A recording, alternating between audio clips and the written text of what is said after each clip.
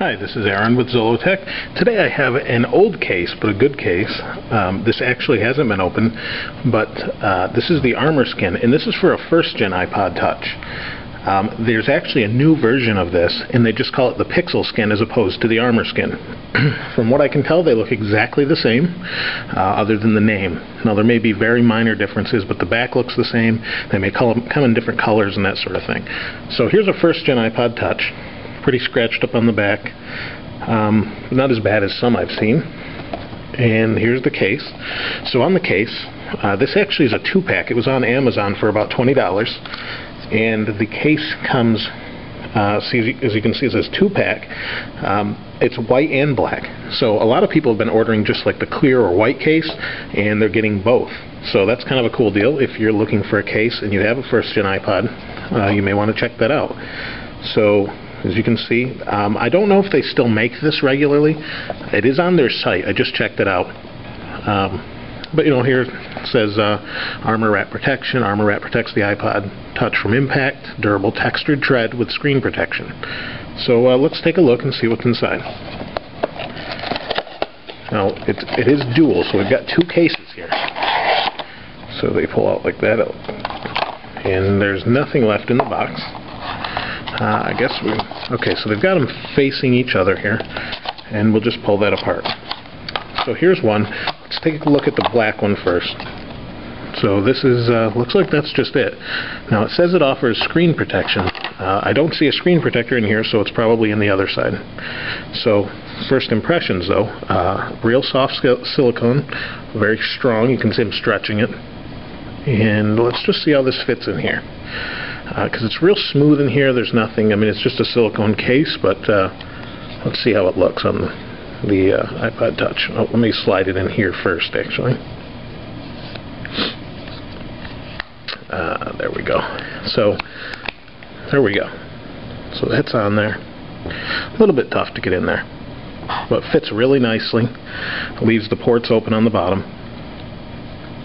Has a little button press here. There we go.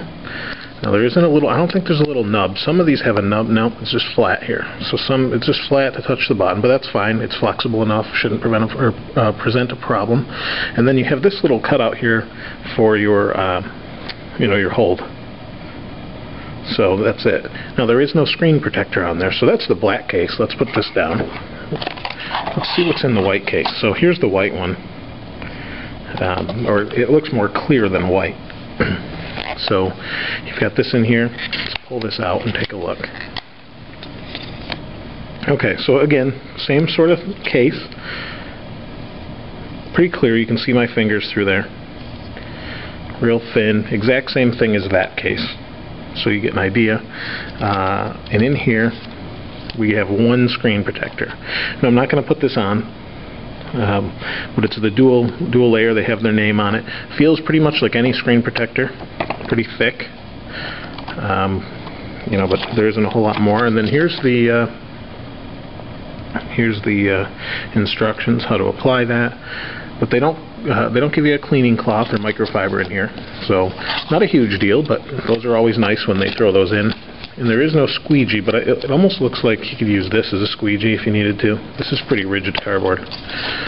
So let's take a look and just see how the iPod Touch looks in the clear case to give you an idea. Because you see, you can't see through here or anything. Let's see how the other one looks. There we go. So real easy to pull in and out, as long as you slide it in bottom first. So there we go. A little bit more tricky to pull it into here. There we go. So, okay, so that fits nicely. See, through the see-through, you can kind of see the iPod. You can't really see the back. It is like the chrome black back, but you can see the little black notch here for the Wi-Fi antenna. You can see, again, the same cutout on the bottom. And this is a nice texture. It's probably going to catch a bunch of lint, but the reviews on Amazon, anyway, say it does not. So... so it's hard to say if this is really going to, I would imagine if you're going to throw this in your pocket, it's going to capture a lot of lint, but that's pretty much it for that. You can see this is lined up nicely through here with the hold button, and that's pretty much it. So for $20, on Amazon.